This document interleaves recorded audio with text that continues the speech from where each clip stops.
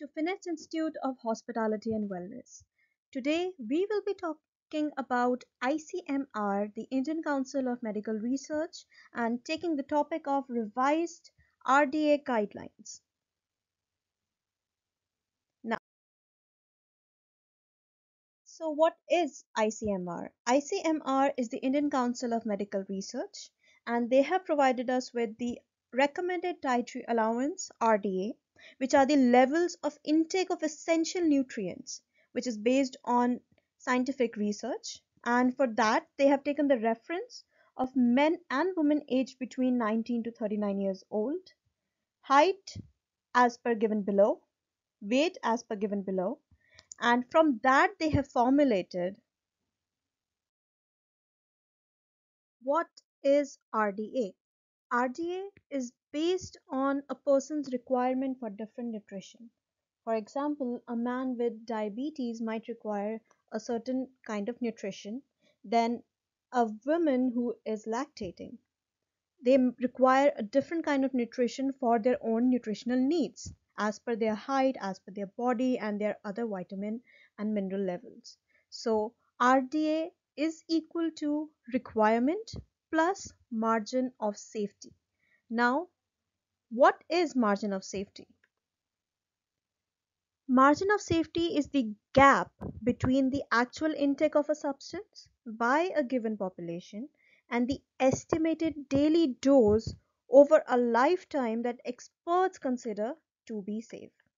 So, for example, the requirement for iron in Western countries is 10 milligram for adult men and 15 milligrams for adult women, whereas the Indian RDA suggests that the safe intake is 28 milligram for adult man and 30 milligram for adult women.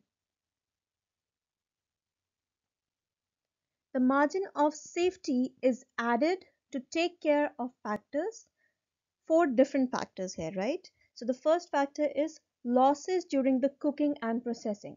As we all know, there are vitamins and minerals that lose their potency as we cook and process them. Second is the short period of deficient intake.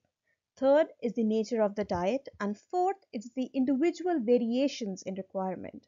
A person might need more of vitamin B12 and another person might need more of iron or vitamin C.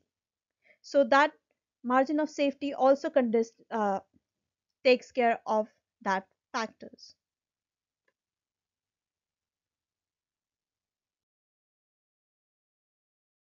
Now, our body needs three inputs to ensure its normal functions to maintain its efficiency. So, they are mainly air, which is oxygen, water, and food. And these are converted further into energy. Now, energy is the capacity to do work, and food is what provides us with energy. The unit of energy is joule in SI and also calorie. And these values, 1 kilocalorie equals to how many kilojoules, you have to remember these values because these will be essential to you in your future. Now, what are the other things that you might need to know?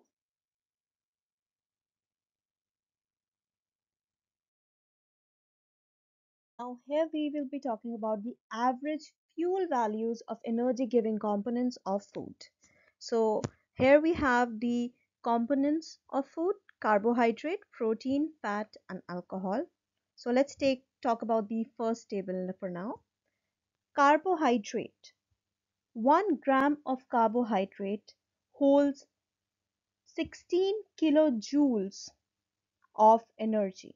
And if you want to talk about it in terms of kilocalorie, 1 gram of carbohydrate carries 4 kilocalorie energy, right? And here will be in red above the table is given how you can convert kilojoules to kilocalorie or kilocalorie to kilojoules. So you might want to remember that as well. Now let's go back to protein. 1 gram of protein holds 17 kilojoules of energy, and fat 37 kilojoules per gram. For alcohol, the energy value is 29 kilojoules per gram. Now, let's take an example. We are going to calculate the total calories in 100 grams of dal. Okay, we are talking about dal here. So these are the components: carbohydrates, fats, proteins, moisture, minerals, and fibers. So there is 57.6. So dal contains 57.6 grams of carbohydrate, fats 1.7 gram, proteins 22.3 grams, moisture 13.4 grams, minerals 3.5 grams, fiber 1.5 grams, right? So given here is the breakdown of the components that are contained in the dal. So the next thing is calorie per gram. Now we just referred back to the first table.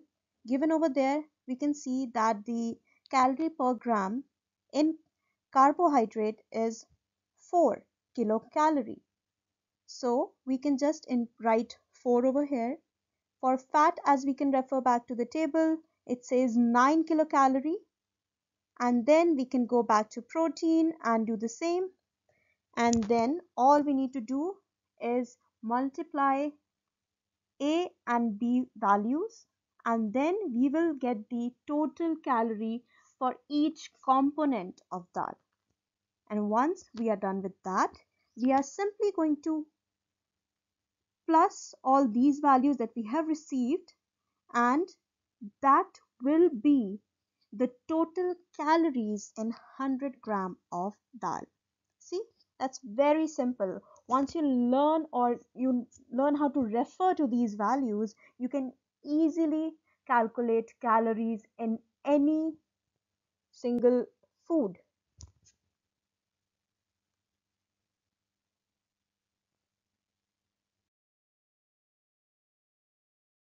So now we will be talking about the total amount of energy required for women. For someone who lives a sedentary lifestyle, they only require 1660 kilocalories because they are not moving around. Their body is not burning a lot of energy. So, of course, the energy required to sustain themselves is also less. Now, for someone who has a moderate lifestyle, they move around, but they also sit a lot, they have a desk job, but they still walk around, exercise more, they require 2130 kilocalories. And for someone who is a very active person who walks around, who exercises a lot, of course their body is using more and more energy every single time for every single exercise, so they require 2720 kilocalorie. Now we also have to take in consideration for pregnant women and lactating women. Pregnant women requires an additional kilocalorie of 350, and for lactating women, for someone who is in between 0 to 6 months, they require 600 kilocalorie more, and for someone who is in the range of 6 months to 12 months, 520 kilocalories more. Now, here we have the protein that is required for an average woman, then for someone who is pregnant in their first trimester, second trimester, third trimester, and then lactating women. These are the protein requirements for them. These are the fat requirement, and we also have the fat requirement required for a man, for someone who is living a sedentary lifestyle, moderate lifestyle, and a very active lifestyle, right? So do keep these in mind as well. Now we will be talking about micronutrients. These are the micronutrients required by an average woman, a pregnant woman, a lactating woman, and a woman who has reach the stage of menopause.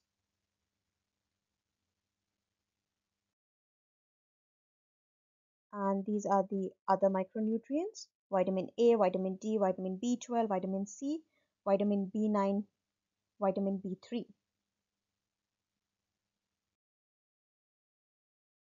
Now, these are the recommended dietary allowance of carbohydrates, and these includes for children, for boys, for girls, and all the different age groups as well.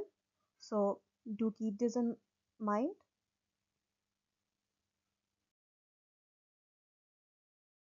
These are the calorie content of different foods. For example, 100 gram of grapes contain 67 calories. Orange, 100 gram of orange contains 47 calories. So this is for your reference as well. You can easily calculate from this how many calories are, for example, in a 200 gram of grapes.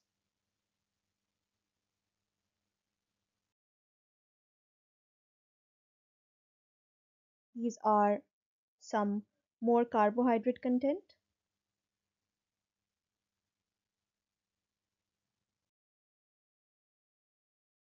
The protein content of some foods,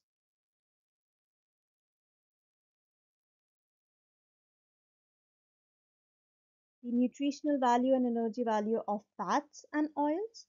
These are, you have to take in how much butter, how much ghee you are using, how much other processed fats are you using. You have to consider those as well in your calorie consideration.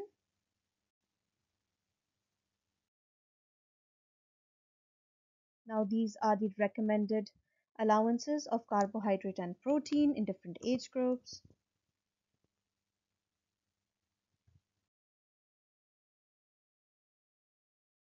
Vitamins and minerals,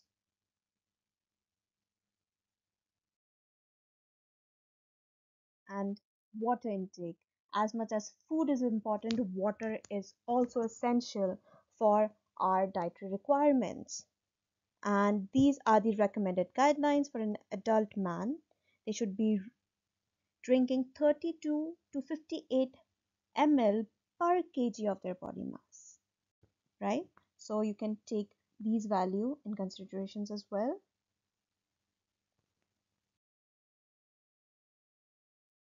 These are the recommended dietary allowance for someone who is an elderly person who is older than 60 years.